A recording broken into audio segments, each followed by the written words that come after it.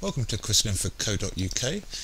This is a tutorial on iTunes and how to upload your podcast to iTunes. Last tutorial we looked at making the RSS feed code with XML, and you can do that by going to the URL that's listed above, and you can find the code there, and you can just copy and paste the file out and place it into a text wrangler file, and then make any alterations that you wish from there. I've made my additions to the file, so we've got it here. If we look at it in text wrangler, I've changed all the code, added in all the bits so that it should work. And then we need to upload it to our web server. So I'm in our FTP software, and I've opened it up. I've got the folders open that I want it to go, and I just drag and drop the file onto the folder that I want it to go into, and it will then copy it in. If I'm making an update and the file's already there, I just click continue, and the file will now be on the server. So we want to check whether it's working or not, so we can go to our file, and if you go to the URL where it's stored at, and if you use the word feed rather than HTTP, you'll see this, which will tell you that if it's seeing the files, it should be working. So as it's working, we now want to test whether it's working with iTunes. So what we do is we open up iTunes, and we go to the menu called Advanced, and then we go Subscribe to Podcast. So we click on that, and then we paste in the URL that we've got up there for our feed. So we copy that, go back to iTunes, and then paste that into there, and then click OK.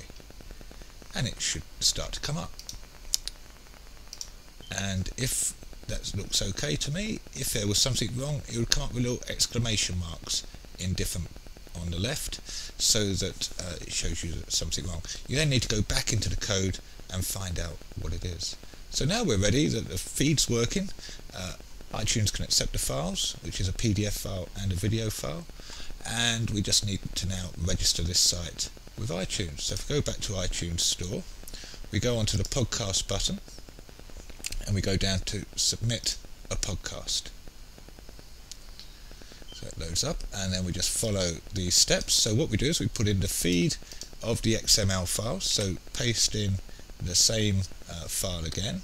It's all there, you can only see the end, but it's all there, and then click continue. You need to have an Apple account for this, so I'm just going to log in to make sure it's my account. Just wait for iTunes to tick over and check all that information. And this is what it's telling me. So just give me a rough review of the podcast. And here I can put in the subcategory. So I'm putting in education, higher education, and then submit. And then you've done it. You've now submitted it to iTunes. Now comes a bit of a wait while you wait for Apple to approve your site, to make sure it's not offensive content and that they approve of it. And then in a couple of days, you should start to appear on the podcast as you start to search for it in the search area. Okay, sometime later you want to come back to iTunes, and then you want to see whether your iPod has been uploaded. What you should get is an email from iTunes saying that your podcast is acceptable, and they give you a link that you can link to. But then go to the iStore, and then type in the name of your podcast, and then you should be able to see your podcast up available. And this is the one we uploaded. If we click on that, there it is. And that's how you work on a podcast. If you need more information, go to linford.co.uk. You can also see me on iTunes and on YouTube. See you for the next episode.